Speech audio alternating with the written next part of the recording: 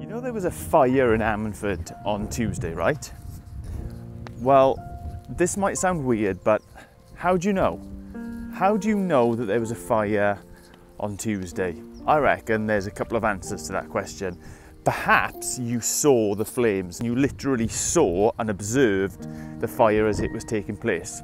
Maybe, like me, what you saw was the smoke, and so you speculated there's no smoke without fire.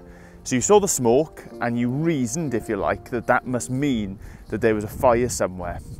Or maybe you're someone who just heard about it. Someone else told you about it. Someone else revealed that truth to you.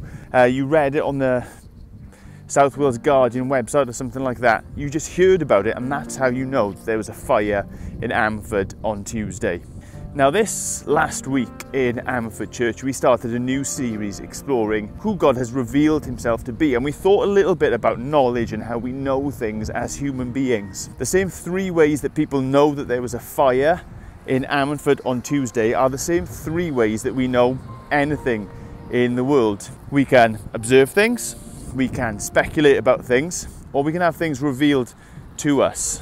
One of the things we're not very good at is seeing all these ways of knowing as being equally valid. When Christians speak about knowing God because he has spoken to us, revealed himself through the Bible, that doesn't mean we ignore the world around us and we throw our faculties, our reason, our logic out the window. Actually, if what God has said about himself in the Bible is true, then it should make sense to us and it should fit with what we see in the world around us. So let me just invite you to investigate God for yourself, to think about how you can know who he is, what he's like, to know him for yourself. Open up the Bible, have a look what he's got to say, or better still, join us on Sunday.